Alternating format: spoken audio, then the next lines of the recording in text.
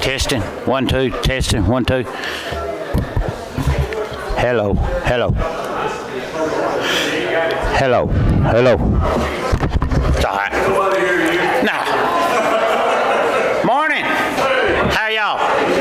Man, it's filling back up. It looks good. It's filling back up. Prayer request for Matthew Jones. Keep him in your prayers. He is home now. He got home Friday, I think it was. He said, Rick told me. So just keep little Matthew in your prayers at all times.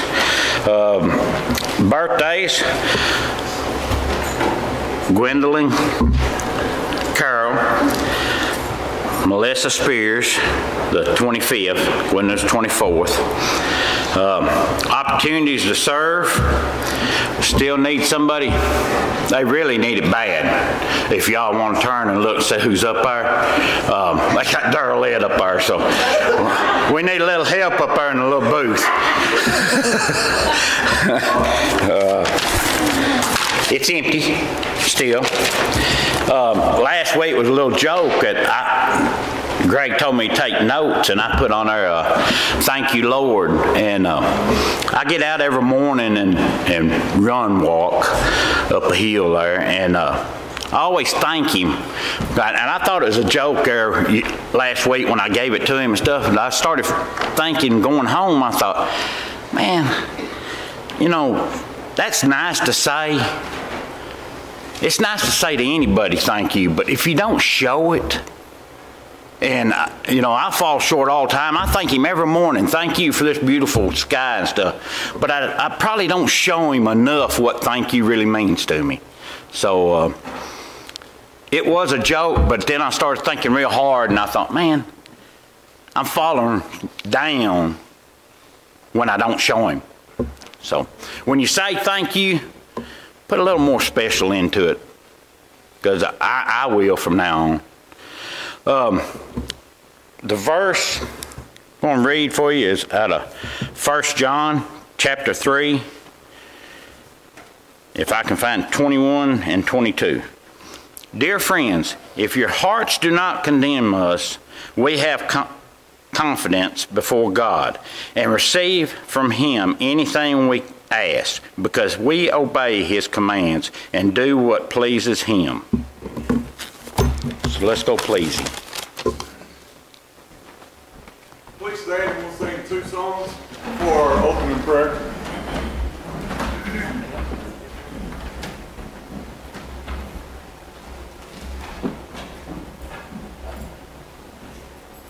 Technology.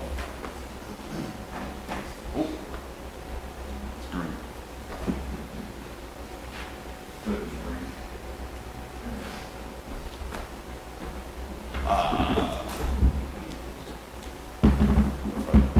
All right, here we go. Lord, listen to your children praying. Lord, send your spirit in this place. Lord, listen to your children praying. Send us love, send us power, send us grace. Lord, listen to your children praying. Lord, send your spirit in this place. Lord, listen to your children praying. Send us love, send us power, send us grace. Send us love, send us power, send us grace.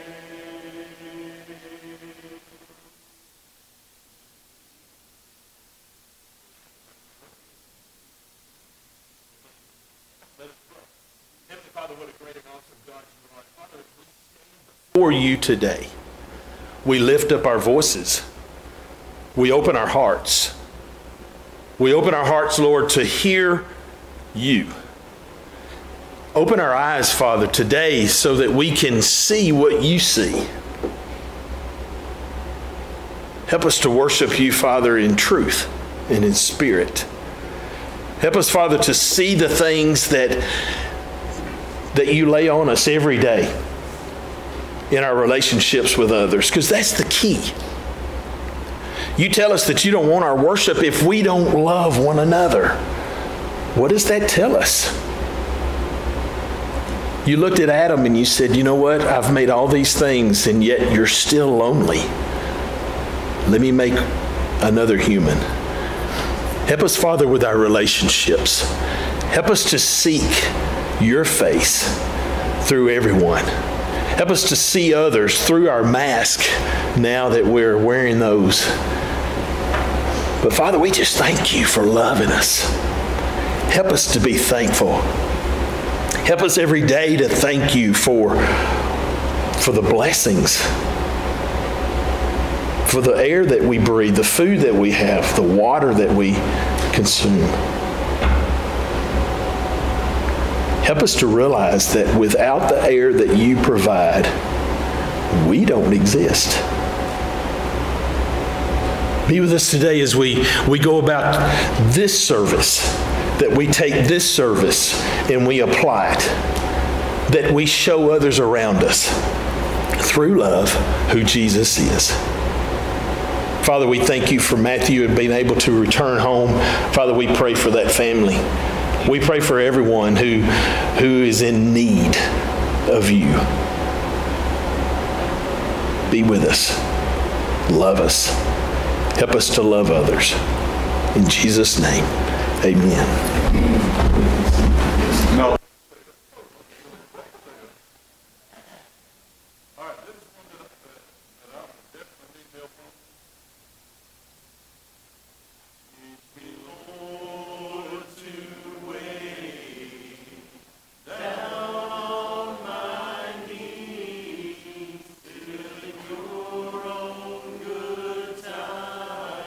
You answer my pleas. Teach me not to rely on what others do, but to wait in prayer for an answer from you. They that wait upon the Lord shall renew their strength. They shall mount up with wings as eagles. They shall run and not be weary. They shall walk and not faint. Teach me, Lord, teach me, Lord, to wait. Teach me, Lord, to wait. While thoughts are aflame, let me humble my pride and call on your name. Keep my faith renewed, my eyes on thee. Let me be on this earth what you want me to be. They that wait upon the Lord shall renew their strength. They shall mount up with wings as eagles.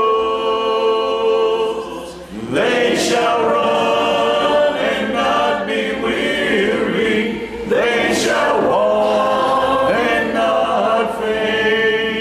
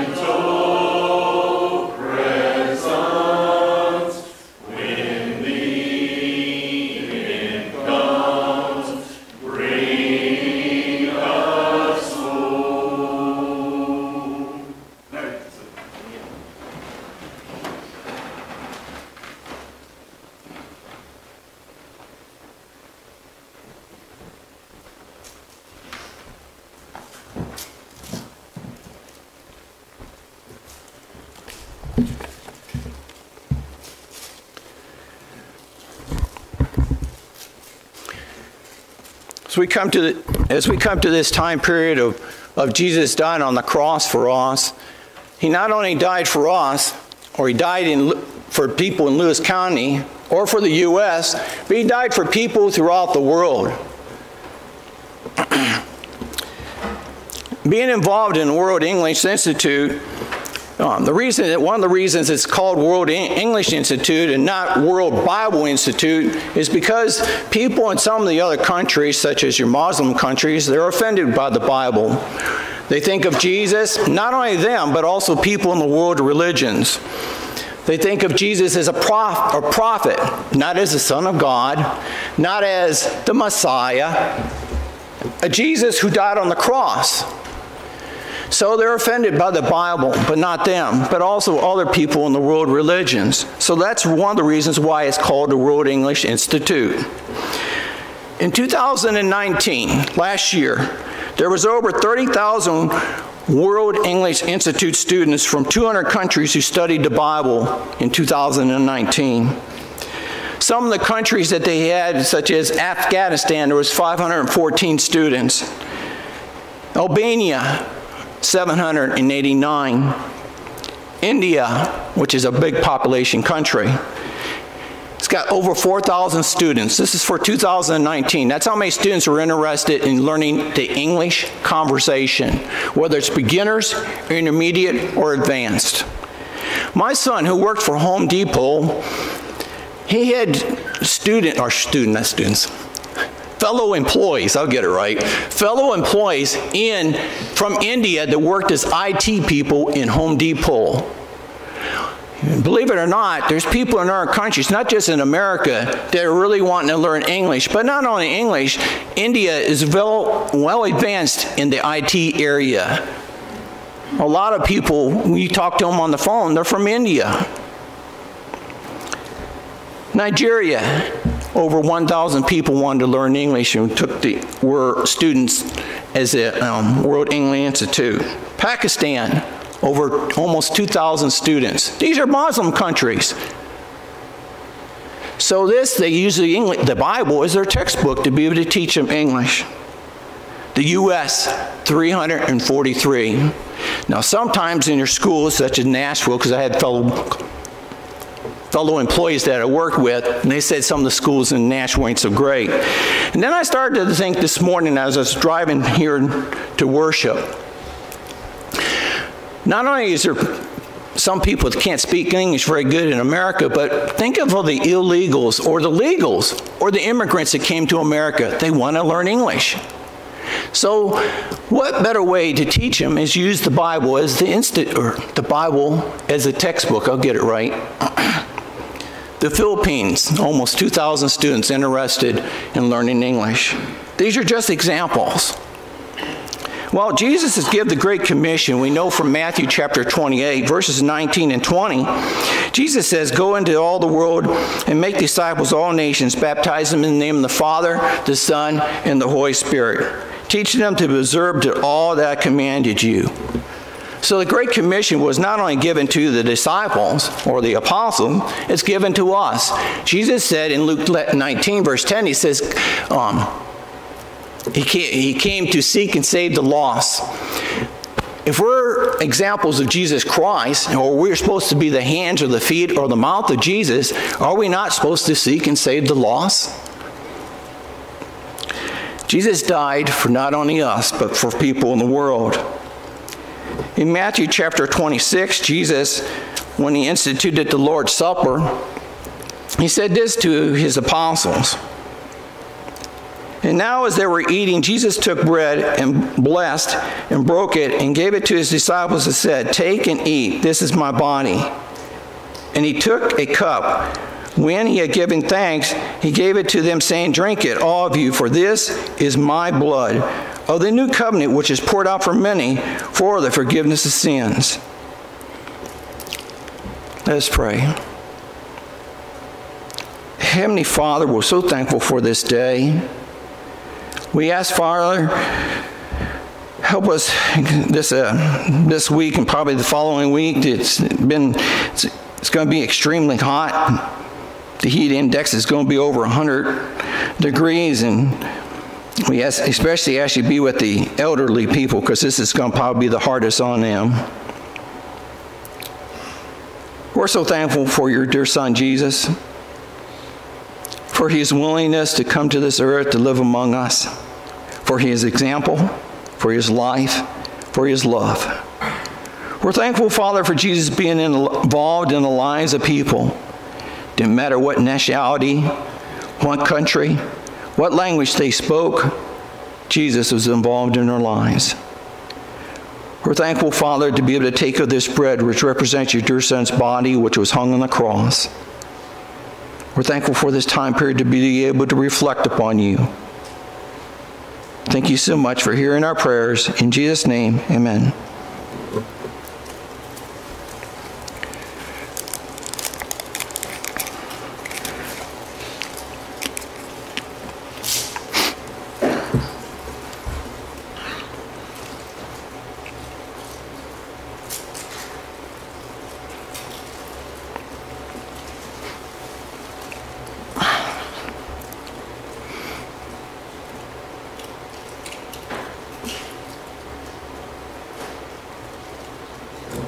Let's pray.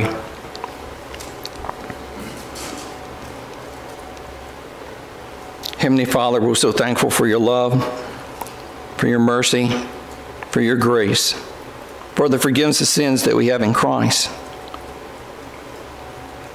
We know, Father, that Jesus went through a lot for us. He was mocked, laughed at, had a crown of thorns put on his head and hidden the head at times. He was whipped, having his flesh torn away by the whip. And he was nailed on that cross. We can see the pain, the anguish, the hurt as he went through all this for us. We're so thankful for your dear Son, Jesus, and his willingness to die on that cross. He didn't need to, but he did it because he loved us very much. We're thankful, Father, to be able to take of the fruit of the vine, which represents your dear Son's blood, which was shed on Calvary. Thank you so much for this time period that we have to come together upon the first day of the week to be able to take of this and reflect upon what Jesus has done for us. Thank you so much for hearing our prayers. In Jesus' name, amen.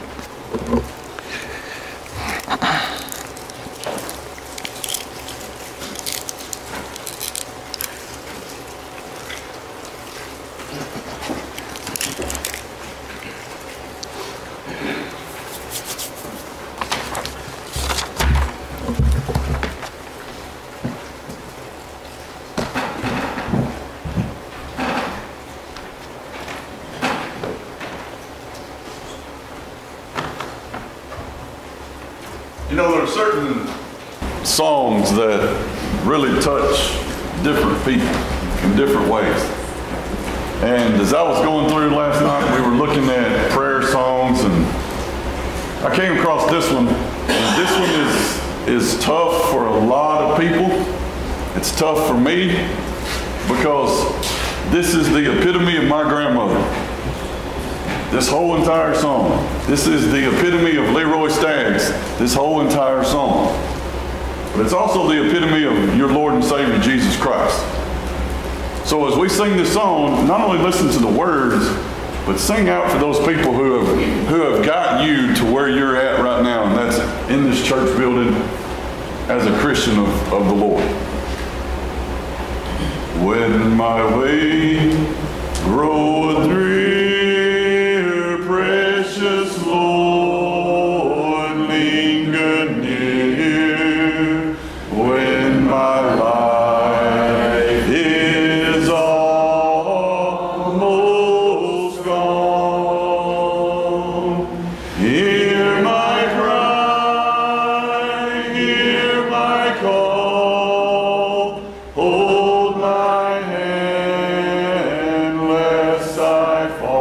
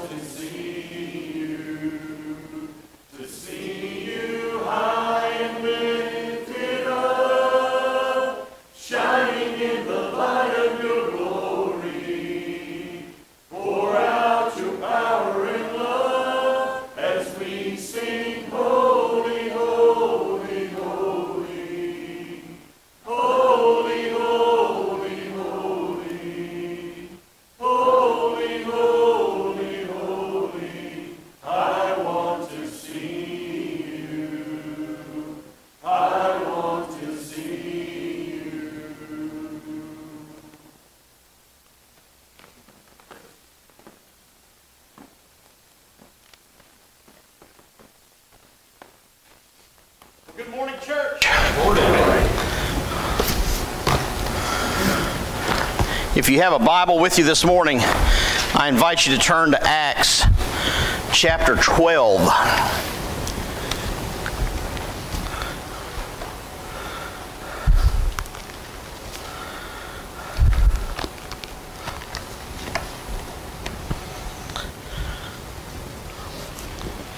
Acts chapter 12, we will be there in just a few minutes.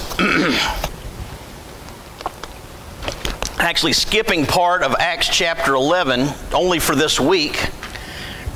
The reason being because in order to accomplish what we're going to try to accomplish next week, we need to talk about today's subject matter, as Scotty already mentioned, and if you could glean from the songs that we've sung, it is about prayer. So that having been said, I invite you to go with me, bow with me for a word of prayer. Oh, Holy Father, just thank you for your love and your mercy and your grace.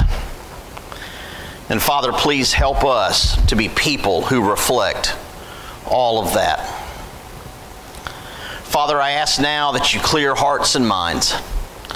The stresses of this world, the busyness of our lives, those things that might distract us or weigh on us, that you just free us of that for the next little while. I thank you for every prayer that's already been prayed and every word spoken, for every song sung that has pointed us toward this moment. And Father, I pray that our praise to you this morning has been the proper thank you that it's been intended to be. Because we do thank you for working in our lives. And Father, I just ask now that you allow your Spirit to speak through me. May this message be yours and yours alone. In the name of Jesus, I pray. Amen. Well, do you remember the first prayer that you learned to pray? For some of us, that age might have varied. I'd say most of us were probably little, maybe 3 years old, 4 years old, something like that. I remember mine very clearly. It was simply a blessing. God is good. God is great. Let us thank Him for our... God is great. God is good. So you're saying I learned it wrong?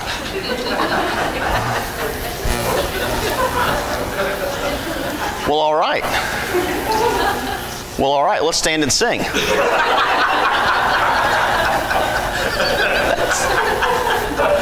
That's the way.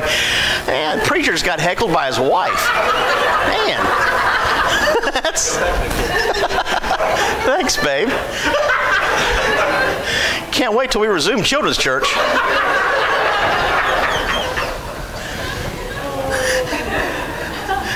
Okay, God is great. God is good. Okay, well,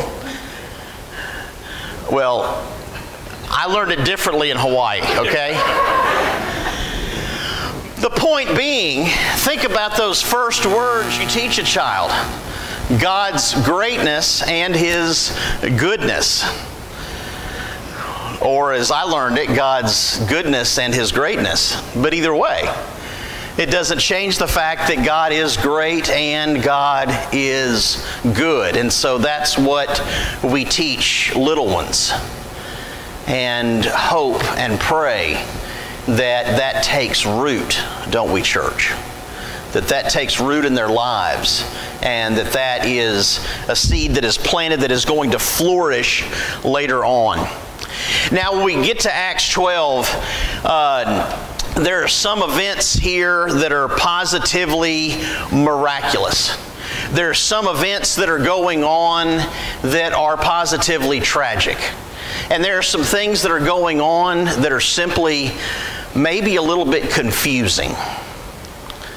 So let's dive into Acts chapter 12, beginning with the first verse. It was about this time that King Herod arrested some who belonged to the church, intending to persecute them. he had James, the brother of John, put to death with the sword.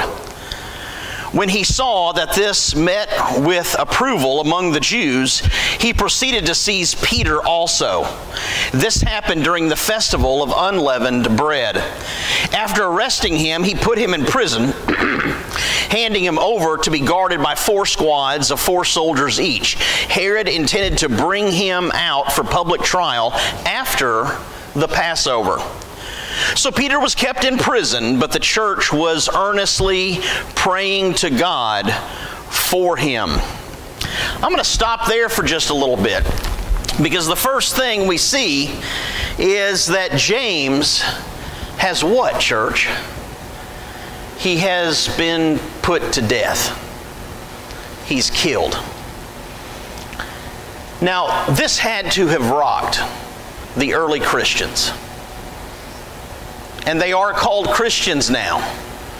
If Luke writes this chronologically, because he says it was at Antioch that they were first called Christians. Don't know if that's spread, how far that is spread yet. But nonetheless, for the early church, this had to rock them. Because how many times in Scripture do we hear those names? Peter, James, and John. Peter, James, and John. There is a time when about 72 disciples are sent out.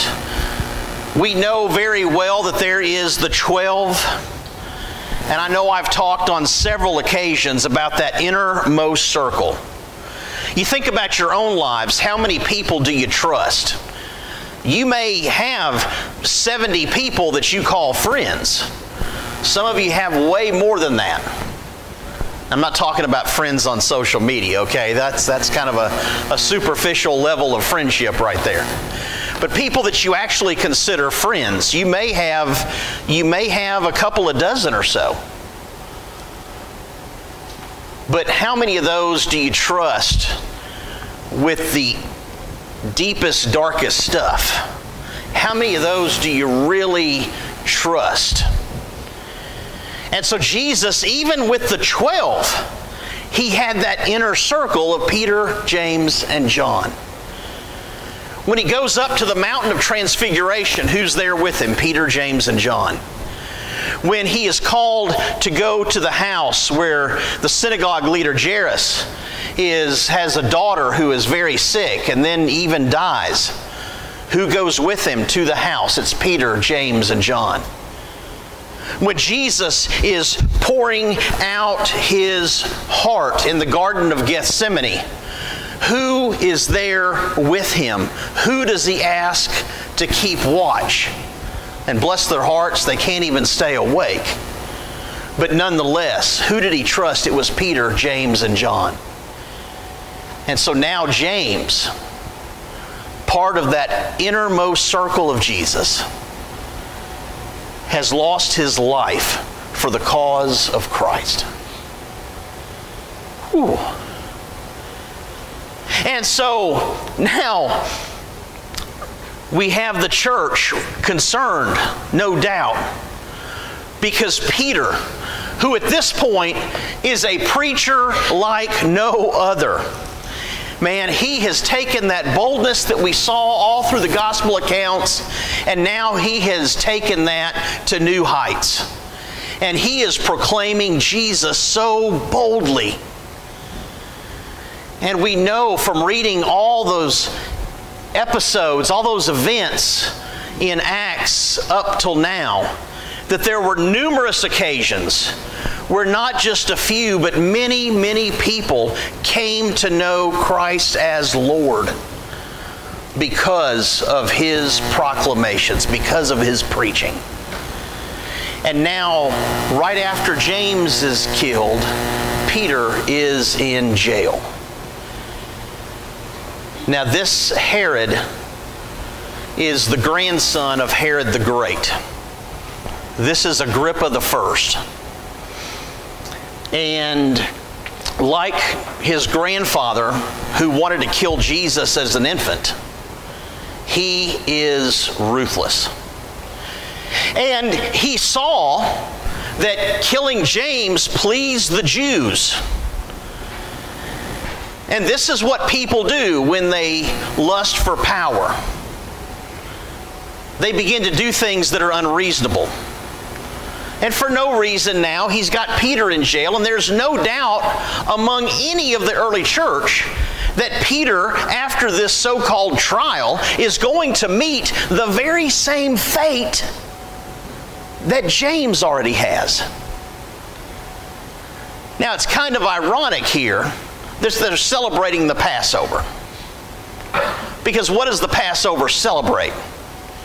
It celebrates freedom. It celebrates God delivering, freeing His people from Egyptian bondage, from Egyptian captivity, and making them a holy people, a people set apart, bringing them into a place and letting them inherit the choicest land in the region. And yet, where is Peter, the chief proclaimer of the Savior of this same God? And he is taken captive. And so there he sits in a jail. Herod, no doubt, knows about what happened back in Acts chapter 5 when Peter leaves a jail. And so we're told here by Brother Luke that he puts not 2, not 4, not 8, it's 16 guards. 4 squads, 4 each. 16 guards are guarding Peter. And so we move on in our story. Verse 6, the night before Herod was to bring him to trial, Peter was sleeping between 2 soldiers, bound with 2 chains, and sentries stood guard at the entrance. Suddenly an angel of the Lord appeared, and a light shone in the cell.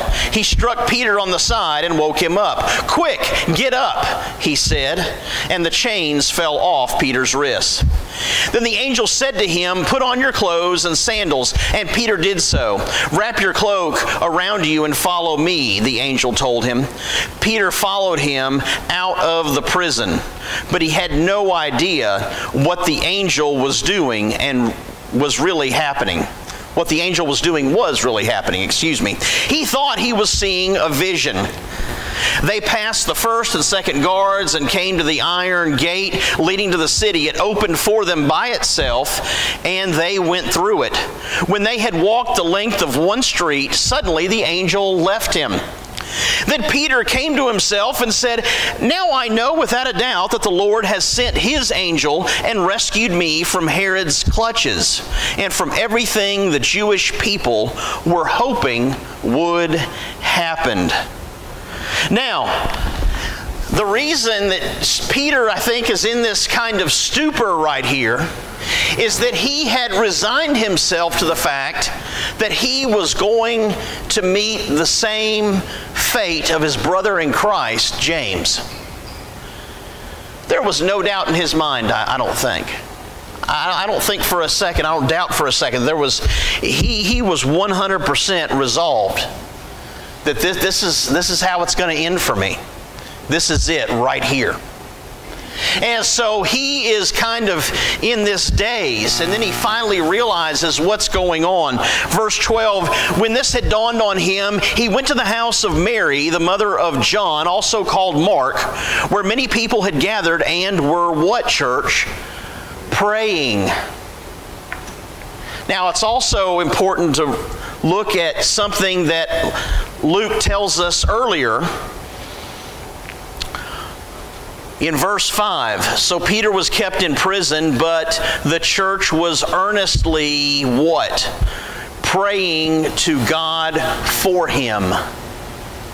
Earnestly.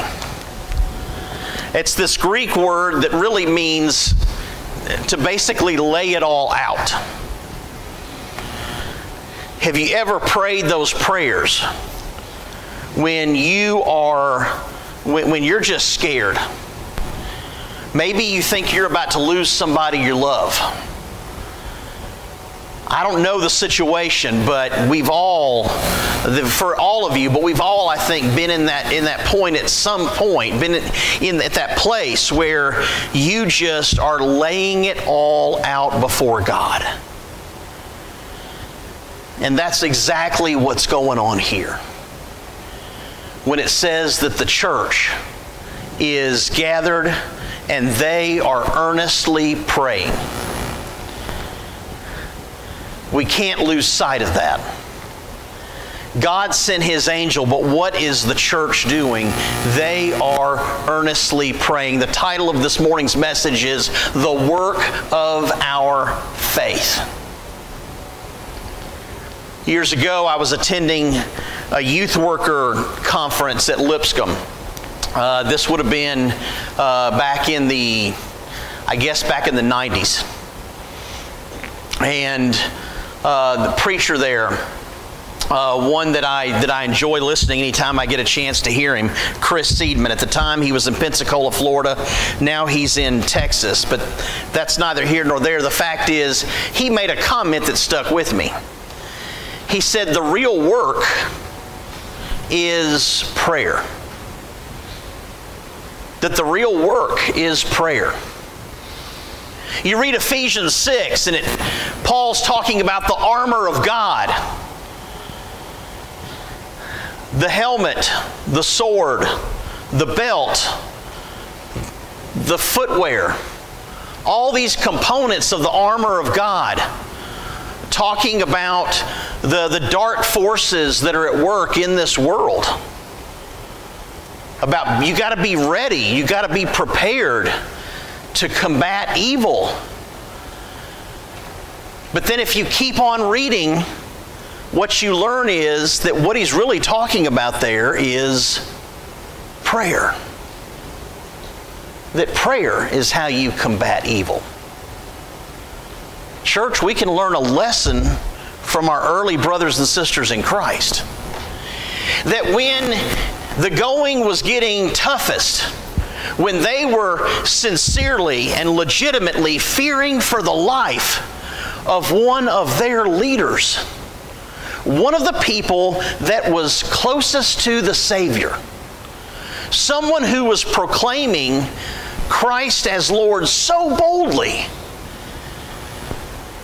and they are laying it all out, saying, God, hear us.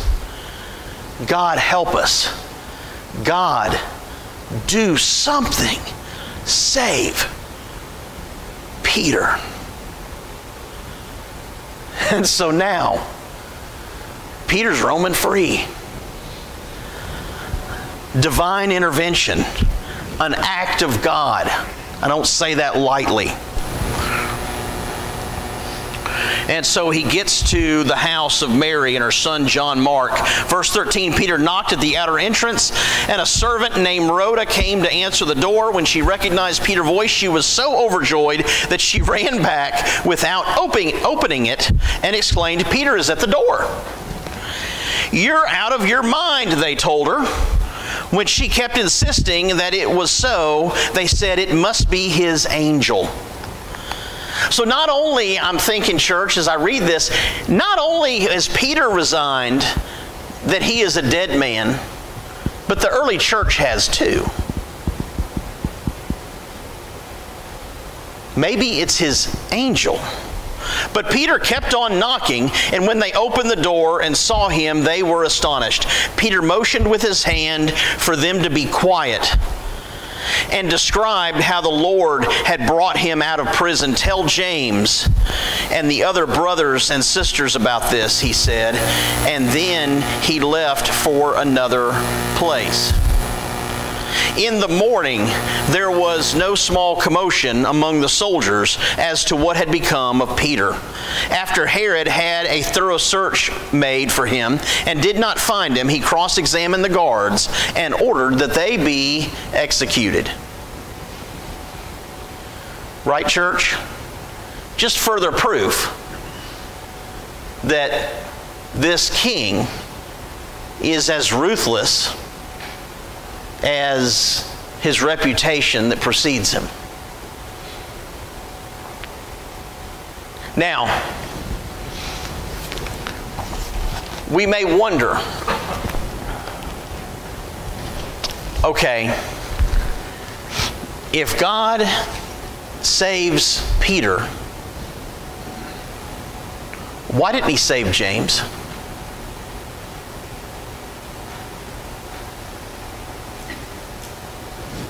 He could have, couldn't he? Yeah, he could have. And that might lead us this morning to say, why? Why?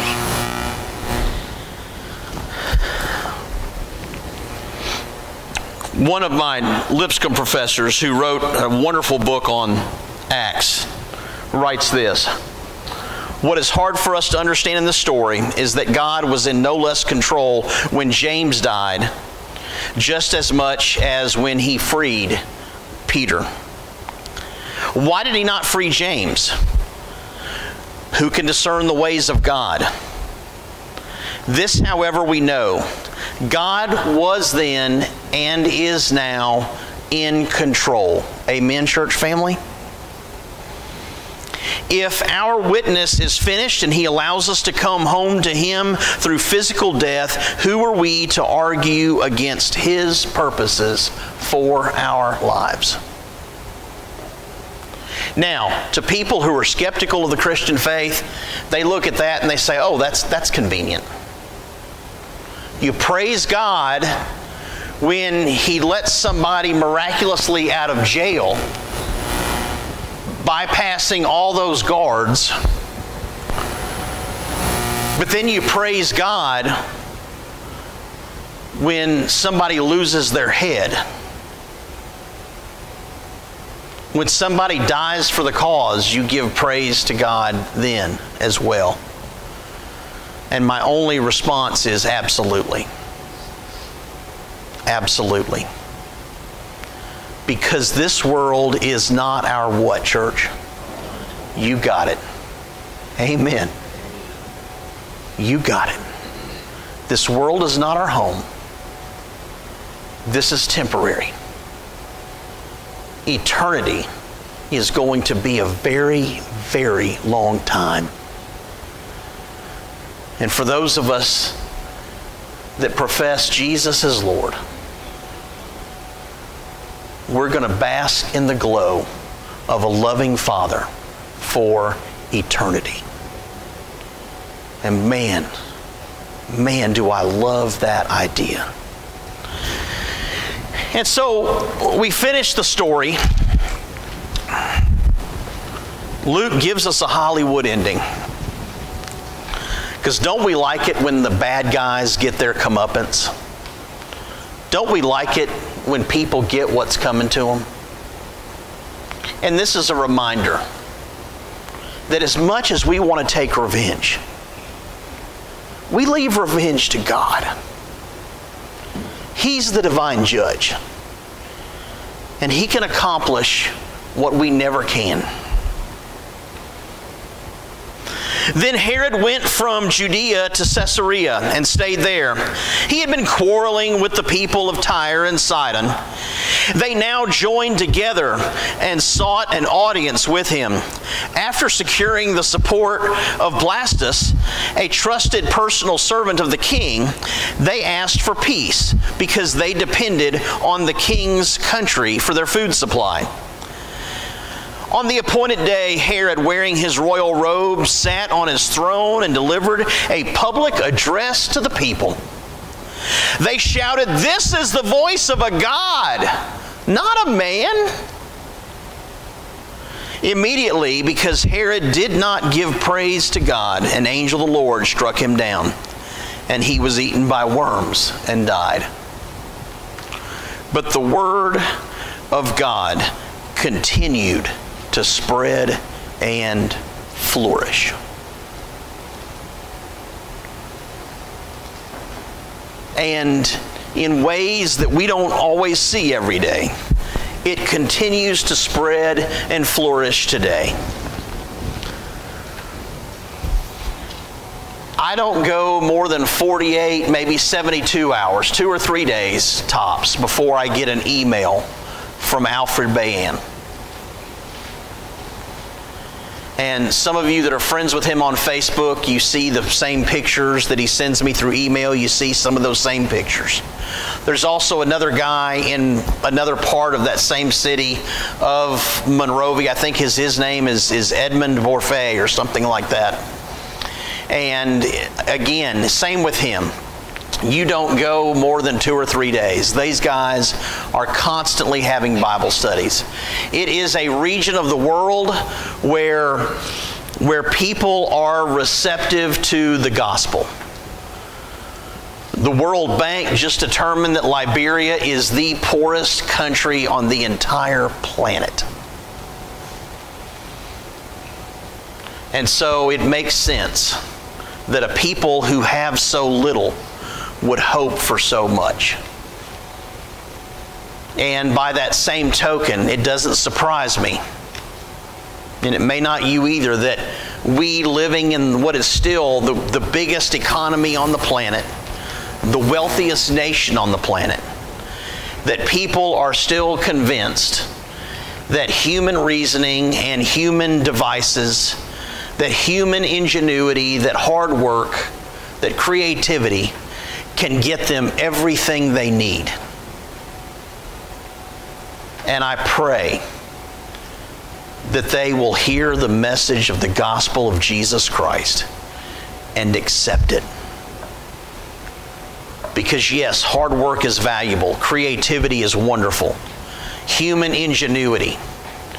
The reason that God gave us, the ability that He gave us to reason, that sets us apart from the other creatures that He inhabited the earth with.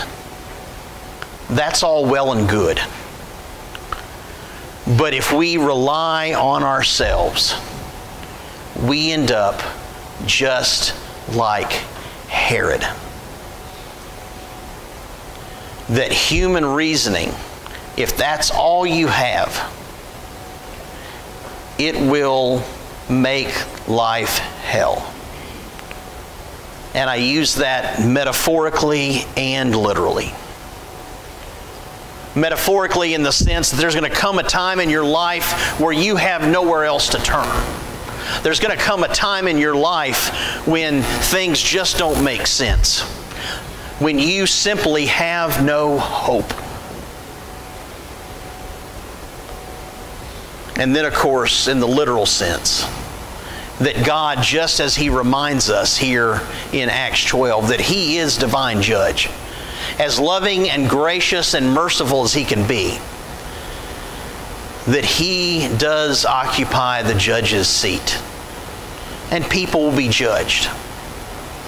Now, that verse that Jeff read a while ago, that verse that said, that, essentially says, what we ask for we'll get if we're people who keep His commandments. In other words, if we're in right standing with God, He will bless us. Jeremiah 29. It's verse 11 that many people are very familiar with. But my favorite part of that is verse 12 of Jeremiah 29. Because after verse 11 it says, "For I know the plans I have for you, declares the Lord, plans to prosper you and not to harm you, plans to give you hope and a future." There's this verse that says, "Then you will call on me and come and pray to me, and I will listen to you. You will seek me and find me when you seek me with all your heart." God is telling us, church, I am right here. I am right here. I'm not going to hide from you. I'm not going to make this difficult. If you seek me, you will find me. All you have to do is give me your heart. That's all He asks of us, church. That we give Him our heart.